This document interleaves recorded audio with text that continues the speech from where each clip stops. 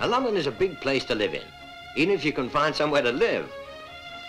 This looks nice, a ground. It's not just about finding somewhere to live, but finding somewhere you can afford to live. For the last 10 years, house prices in London have been on an unparalleled run of growth, but there are signs that that is now beginning to change.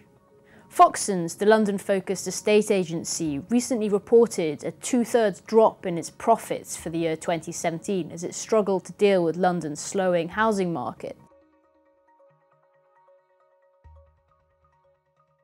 Some of the uncertainty around Brexit, the expectation that interest rates are going to rise at some point, and as a result, house prices are currently in very low single-digit house price growth, or if you were to look at the nationwide, in slight negative territory.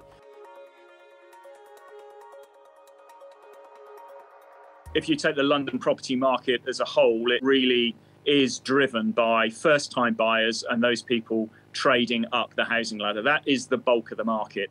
The people who are most stretched, that tends to be the first-time buyer. So real difficulty in being able to access deposit to enable you to get on the housing ladder.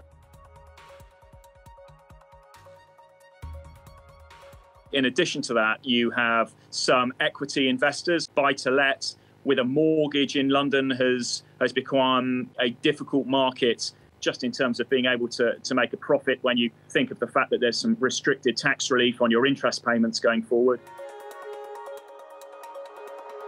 According to Mollior, a data consultancy, developers have been building more of luxury apartments than they can sell.